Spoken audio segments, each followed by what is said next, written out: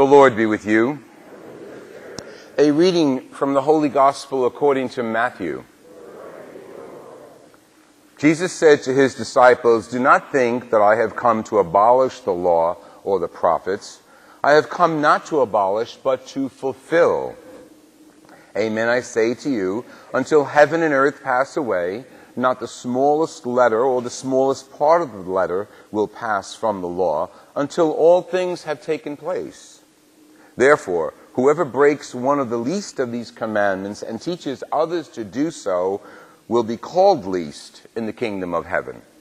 But whoever obeys and teaches these commandments will be called greatest in the kingdom of heaven. I tell you, unless your righteousness surpasses that of the scribes and Pharisees, you will not enter the kingdom of heaven.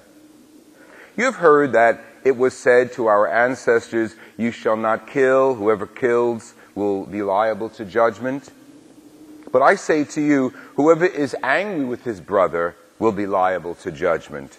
Whoever says to his brother, 'Racha,' will be liable to the Sanhedrin. And whoever says, 'You fool,' will be liable to the fiery Gehenna. Therefore, if you bring your gift to the altar and there recall that your brother has anything against you, leave your gift there at the altar, go first and be reconciled with your brother, and then come and offer your gift. Settle with your opponent quickly while on the way to court. Otherwise, your opponent will hand you over to the judge, and the judge will hand you over to the guard, and you will be thrown into prison. Amen, I say to you, you will not be released until you have paid the last penny. You have heard what was said, 'You shall not commit adultery.' But I say to you, everyone who looks at a woman with lust has already committed adultery with her in his heart. If your right eye causes you to sin, tear it out and throw it away. It is better for you to lose one of your members than to have your whole body thrown into Gehenna. If your right hand causes you to sin, cut it off and throw it away. It is better for you to lose one of your members than to go with your whole body into Gehenna. It was also said, whoever divorces his wife must give her a bill of divorce. But I say to you, whoever divorces his wife, unless the marriage is unlawful, causes her to commit adultery. And whoever marries a divorced woman commits adultery. Again, you have heard that it was said to your ancestors, 'Do not take a false oath. Make good to the Lord all that you vow.' I say to you, do not swear at all, not by heaven, for it's God's throne, not by earth, for it's his footstool, nor by Jerusalem, for it's the city of the great king. Do not swear by your head, for you cannot make a single hair white or black. Let your yes be yes, and your no mean no. Anything more is from the evil one." The Gospel of the Lord Jesus Christ.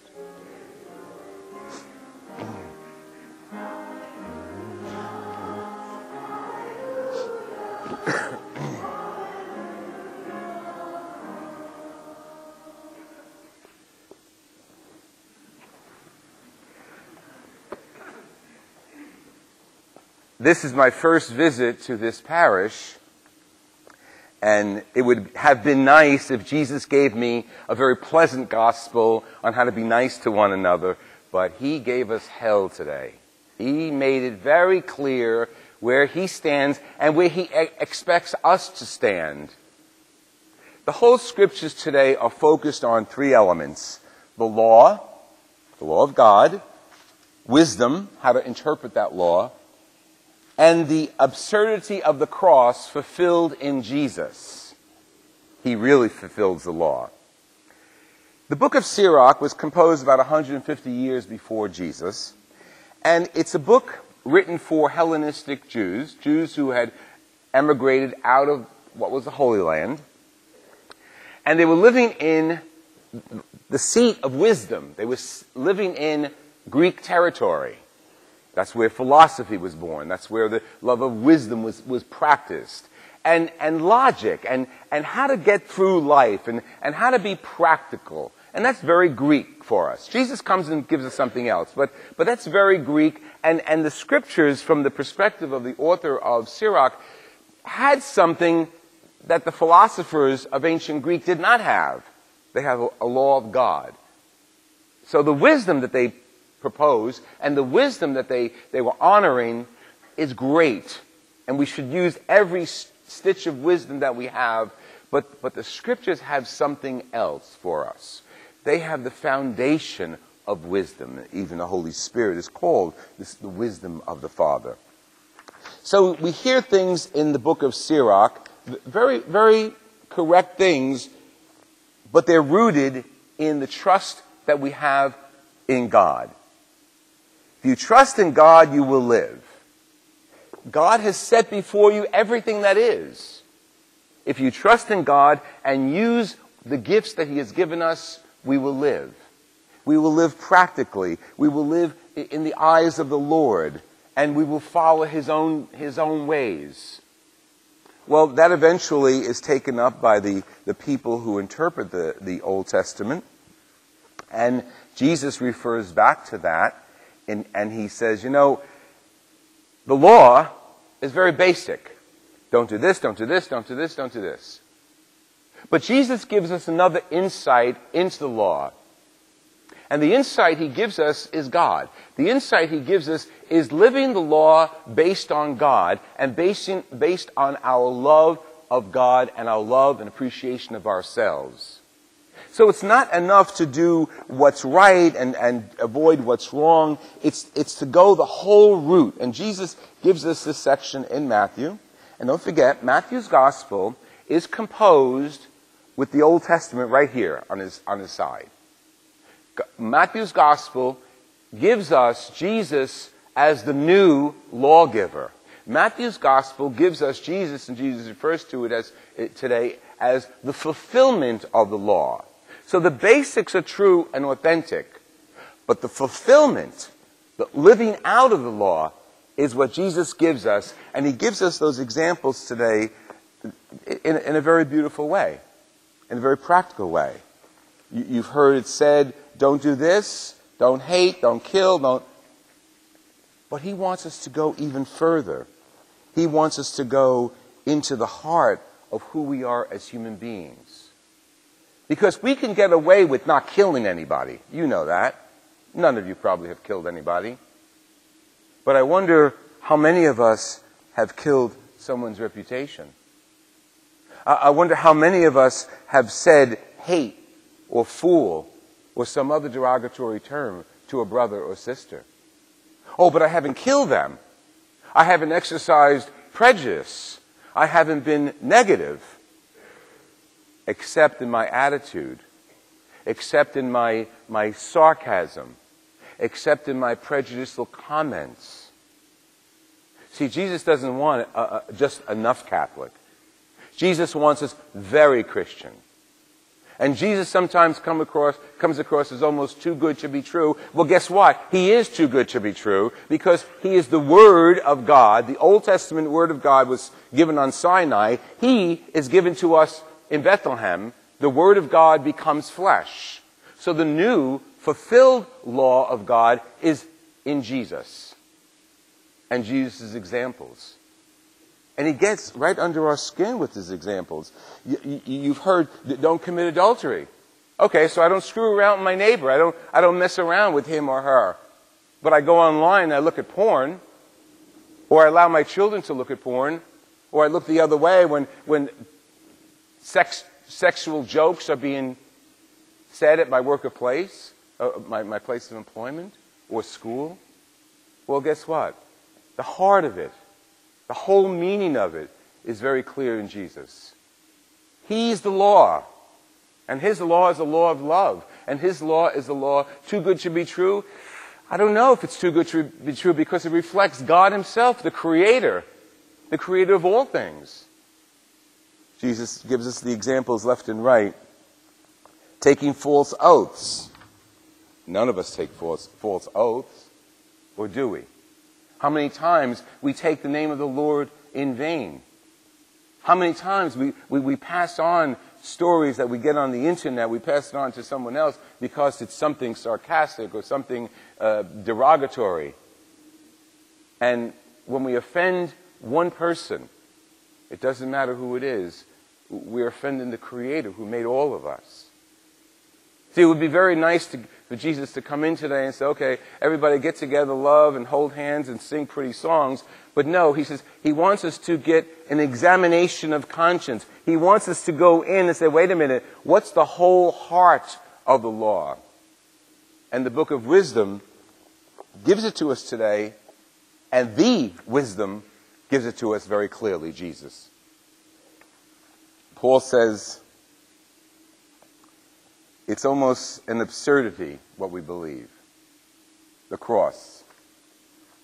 And it's no accident that we have followed the crucified, resurrected Lord. It's absurd that we follow a crucified Lord. And that should bother us. It should get under our skin, because the crucified Lord is the Lord of life, and the crucified Lord turns topsy-turvy the law of this world. Turns topsy-turvy the morals of this world. And gets us to look at the full heart of it, and gets us to really respect one another as he himself would respect us. Jesus himself. And so we worship Jesus Christ crucified, but he's not crucified. He's alive, and he's well, and he lives with us, and he gives us his law of love. And sometimes he does come across as being too good to be true, and Paul says it this way, what eye has not seen nor ear heard, and what has not entered the human heart, what God has prepared for those who love him. He's got a great deal of revelation ahead of us.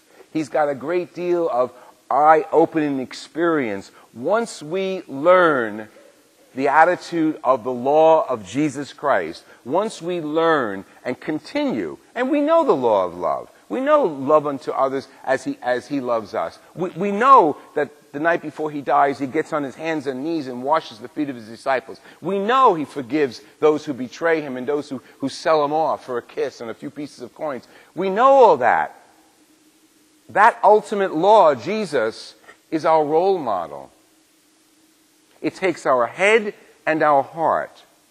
And as human beings, we should use all of the instruments we have. We should use the internet. We should use the Wikipedia. We should use all of the resources we have to learn more about life, learn more about justice, learn more about prejudice, learn more about human rights. That's what the wise Christian is all about. And that's the gift that the wise Christian uses when the gospel is right here, and the internet, the encyclopedias, the newspapers, the magazines are right alongside us. Because the law of Jesus gives us a way of living, a way of interpreting life. And what does Jesus give us? He gives us the challenge to understand life, to understand poverty, to understand wealth, to understand prejudice, turn it inside out, and imitate himself. And what does he do? He teaches us to imitate God is to serve. To imitate God is to love. To imitate God is to forgive. And and just the opposite is very easy. Because it's not easy to imitate the crucified Jesus. It's a lot easier to imitate sin. It's a lot easier to imitate prejudice. It's a lot easier to imitate sexual perversion. It's like a snowball. And I'm from New Jersey, so we got lots of that stuff up there. And you put a snowball on a hill. You guys don't have it down here, but some of you probably come from up north.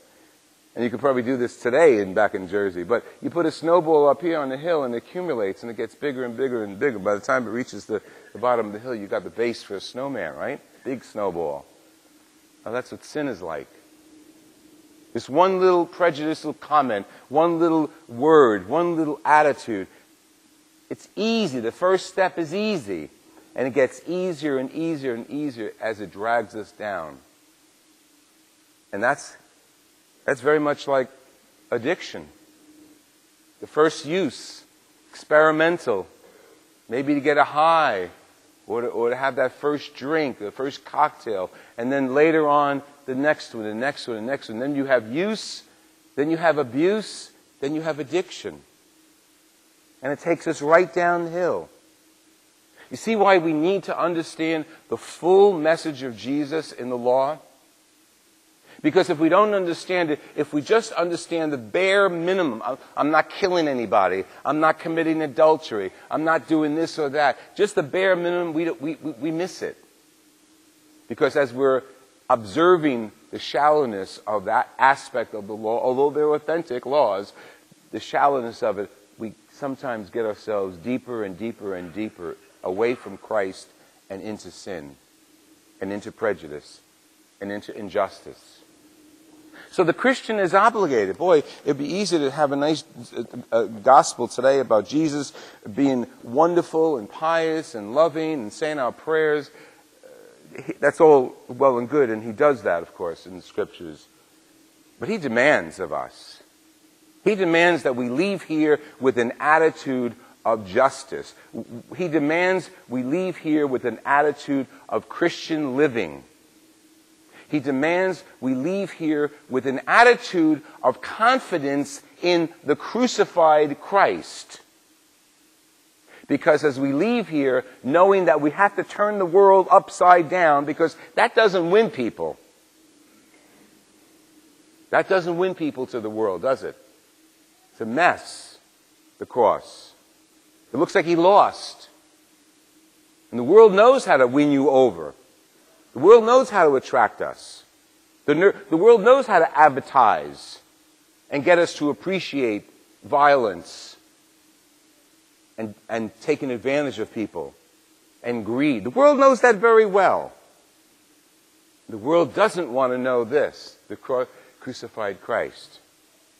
Because he's the one who gets us to look at the world and turn it upside down.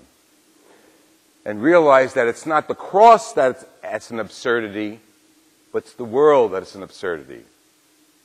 He gets us to realize that the wisdom of God is the foundation of our lives, not the wisdom of Wall Street or Madison Avenue or of the next new dynamic trick that the trade of materialism has to offer. It's very simple, isn't it? To love as he loved, to give ourselves completely as he gave himself to us. So that when we leave here, our attitude must be Christ's attitude. When we leave here, people in the marketplace, on the shores, in your offices, must know that we follow an absurd Christ. That we follow a Christ who understands the will and wisdom of God completely, not minimally, to the cross and to the resurrection and into eternal life.